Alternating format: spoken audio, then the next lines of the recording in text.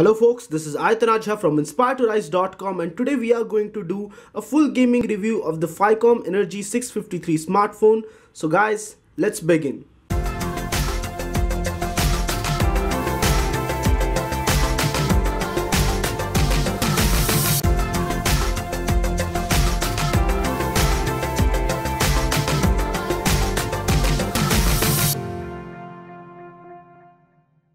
Now we will start off this gaming session with a light game like Crossy Road, and let us just begin this session.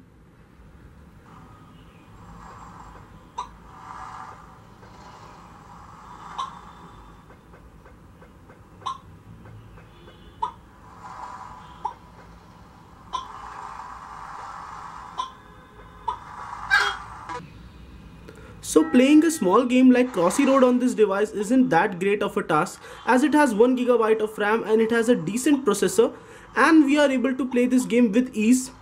And only in the heavy games that we will get to know that whether this smartphone really does lag a lot or not. So we are done with Crossy Road and now it's time to move to a little better game like Beach Buggy Blitz. So we have begun with Beach Buggy Blitz. And there is a little amount of lag while playing this game, as is visible.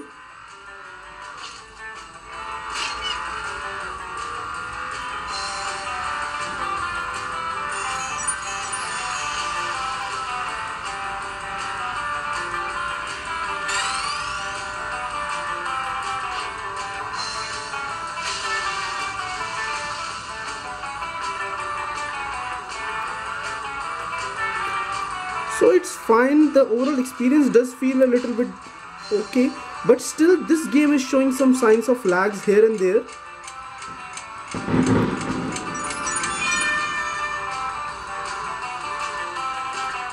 So let us just move to an even heavier game to see how does it impact the overall gaming performance. So it's time for Dead Trigger 2. Till now the temperature on the device hasn't been that much. But now when we have started playing such a heavy game, we would get to know as to how much will the overall heating would be. What the hell is this? So the game is still going on right now. And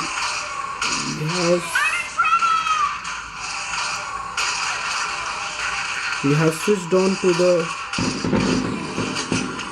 weapon and killed almost everyone. Great. I've been stuck here for ages. And now the device feels like heating up a little bit. So let us just check the temperature at this point. So the temperature at this point is 34 degree here, 33, 37 degree here, 36, 35, 33 here, 33 here, 32. So different temperature on different points. And now let us just start it. Okay.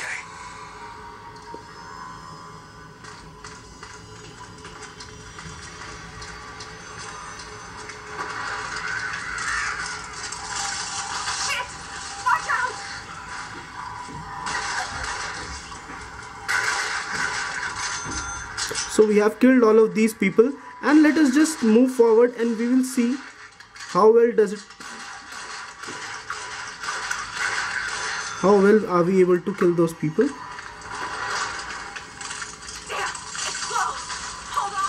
This game is a little bit heavier than the previous games, but still it's running fine on this smartphone, as we have more than 2 GB of free storage here and there. So let us just move on to an even heavier game to see whether this smartphone really does heat up or not. So it's time that we move to an even heavier game like Injustice. So we have started up with Injustice right now, and let us just play.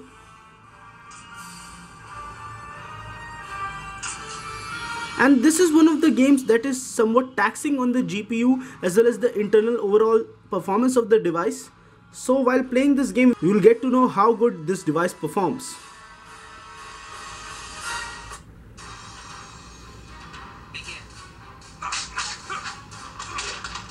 So the graphics are not on the highest possible settings because this device does not officially support this game, and it's able to run this game even on low settings. That's a really great thing. So this show goes on to show that you can almost play any game on this device, despite of the fact that it's one of the cheapest budget 4G devices.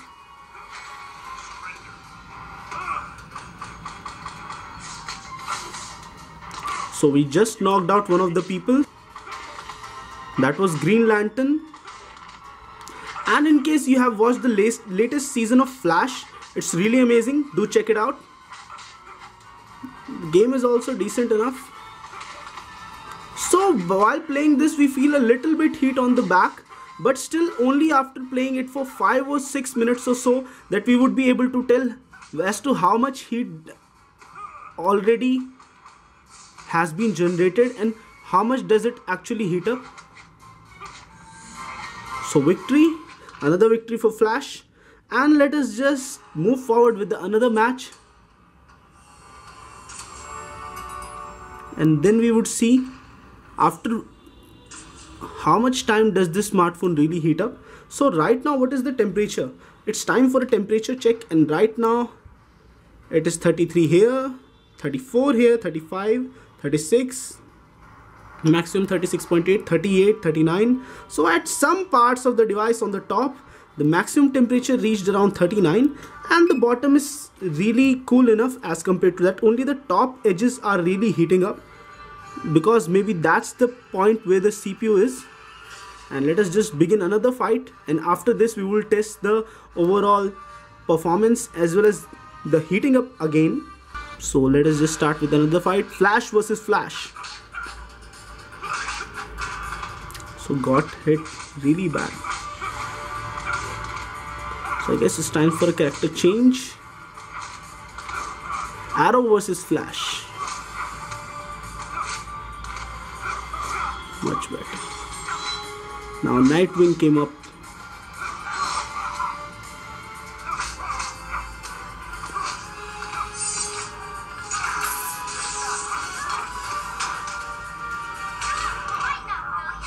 So Harley Quinn versus Arrow.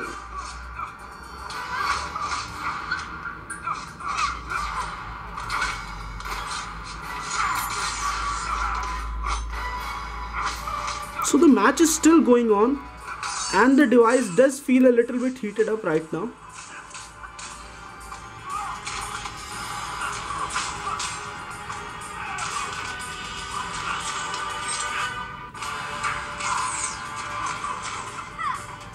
So we knocked out Flash with Luthor.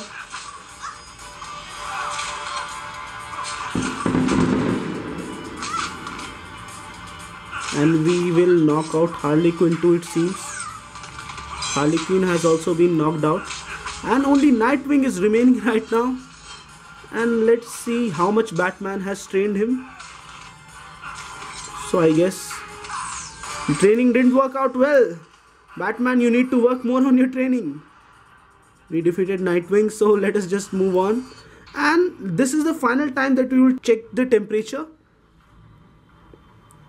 So 41 on the top, 38. That was the maximum. 40, 37, 39, 40. 41 is the maximum temperature that we could reach. And at the maximum temperature of 41 degrees Celsius, we were able to play almost every game on the smartphone. The Phicomm Energy 653, a very nice budget 4G smartphone for those people who are just starting out on their 4G smartphone journey. So guys, this was all for our gaming review as well as heating test for the Phicomm Energy 653. If you like this video, then don't forget to hit like on this video and do subscribe to our channel. This is Aitana Jha from InspiredToRise.com signing off, folks. Stay inspired to rise.